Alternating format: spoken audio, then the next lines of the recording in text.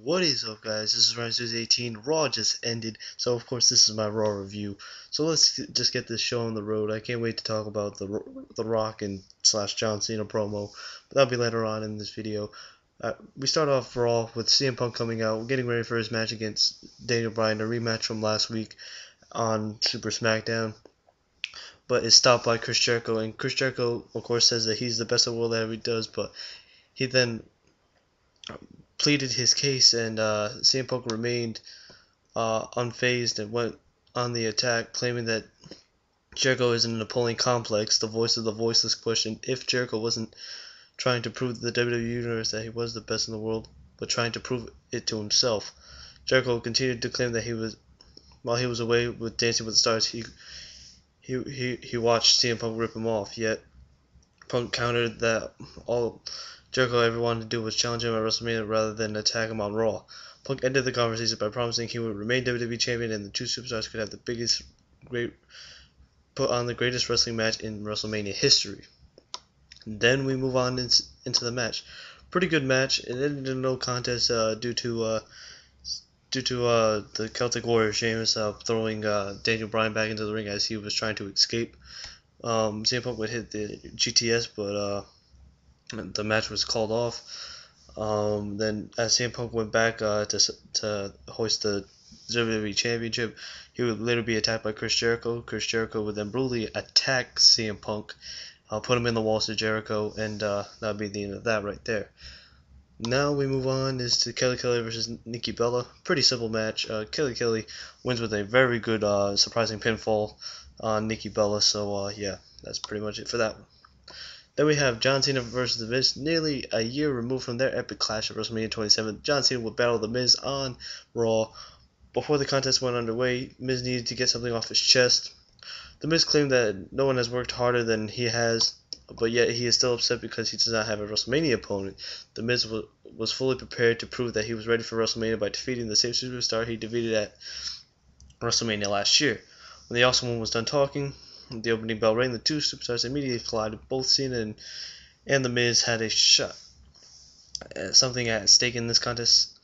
Somewhere, however, The Rock was watching John Cena's every move, no doubt Cena's style and strategy. For The Miz, this was a great opportunity to prove himself that he's a main eventer for another WrestleMania.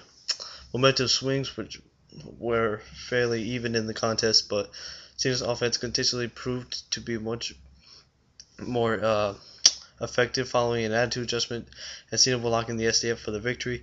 As Cena celebrated, The Rock appeared on the Titantron and simply waved his hand across his face, mocking the WrestleMania opponent, and then would act in a way as in like closing a blind and would go off the air for a short while for a commercial break.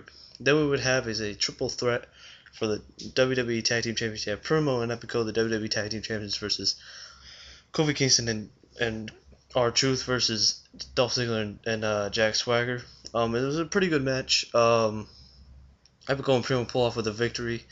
So congratulations again to Primo and Epico for retaining their WWE Tag Team Champions. But after the match, the celebration was cut short due to the Kane's burst of flames, and then him coming out and just chokeslamming both superstars. We haven't seen Kane, of course, since the Elimination Chamber, where he fought against Cena in an ambulance match and was attitude adjusted off the ambulance and into the ambulance and so forth.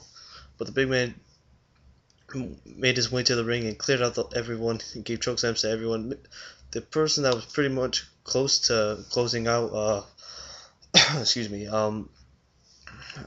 Kane was R-Truth, but R-Truth would get chokeslammed by Kane.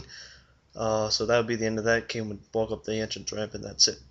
Teddy Long and John Laurinaitis argued over rumors about the leadership of Raw and Smackdown.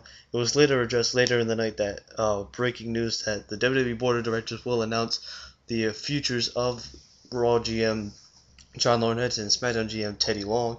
So make sure you guys check that out tomorrow morning to find out what the board thinks and who will run both Raw and SmackDown. So check out for that. Then we have Eve addressing the WWE Universe. One week after revealing that she used Zack Ryder, Eve addressed the WWE Universe and explained that she is a woman in a man's world. She explained that she has no problem using men to achieve her goals. She implored the WWE Universe not to blame her for her natural strengths, but to blame their weaknesses. As she left the ring, she was confronted by Kelly and asked her what has gotten into her. Eve responded by laughing in Kelly's face and walking away. Then we would have is the Big Show and Sheamus versus Mark Henry and Cody Rhodes. Cody Rhodes, before the match had started, showed a little clip of Floyd Money Mayweather versus the Big Show at WrestleMania and even at No Way Out of '08. Of course, him getting knocked out twice. The first time, of course, at No Way Out, while Big Show was on knees, he threw some quick punches at him, and then at WrestleMania with the brass knuckles to knock out the Big Show. So we could see Cody Rhodes versus Big Show at WrestleMania. I mean, it would be a good match. I can't wait to see that. But nevertheless, Cody Rhodes would tag in Mark Henry as quick as he could and would run up to the entrance ramp, but then we have Big Show turning his attention to Cody Rhodes as he left to the entrance ramp. Then Henry had a chance to recover, but Sheamus tagged himself in and took the World's Strongest Man with a powerful bro kick for the win. So congratulations to Sheamus and the Big Show for that humongous win. Then we have an announcement that WWE Hall of Famer Shawn Michaels will return to WWE Super Show next week due to the fact that Triple H said that he is better than Shawn Michaels and he can accomplish what he couldn't, and it's the exact same thing that he said last year, but could not accomplish it. He was this close, but he did not accomplish it. Now moving on to The Rock and John Cena promo. The Rock comes out stating basically what he had said last year, saying that what he meant by I'm here and I will never leave again, meaning that he wasn't going to be always at every Raw and every SmackDown, that he would never leave the WWE, but of course he had to move on with his movie career.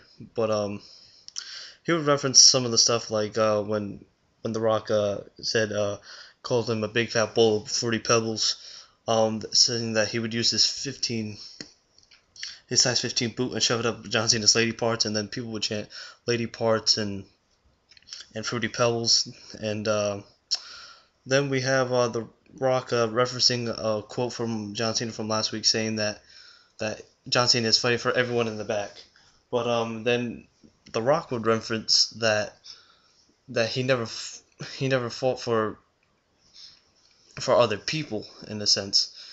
He fought basically for himself, because he referenced such superstars as Stone Cold Steve Austin, Triple H, Mick Foley, Macho Man Randy Savage, Roddy Piper, saying that they didn't need anyone to fight their battles, and saying that, do you think, Cena, that I grew up in this business, and just to say that I don't believe in this business and I wouldn't do anything for this business is a complete lie. But then we would have a new phrase. He would call John Cena a kung pao bitch, which is pretty amazing. I mean, a new word already. Also referencing now, I'm going to say, is that The Rock now has a new shirt. It says Boots to Asses, and then on the back it says 24/7, 365, probably days a year, of course. And then also I noticed on The Rock's left wrist, or up to his hand, he has a new tattoo with wordings on it, which I just noticed when he came out. And then The Rock would say that would reference that John Cena has changed his attire, saying that he went from jean shorts to camouflage jean shorts, saying that we can't even see your balls, and then that you're missing balls, I should say, excuse me. Then as the missing balls chance would come from the WWE Universe, we have John Cena coming out, referencing the difference between The Rock and Dwayne. He said I may be missing no balls, but I will give you the fight of your life at WrestleMania, and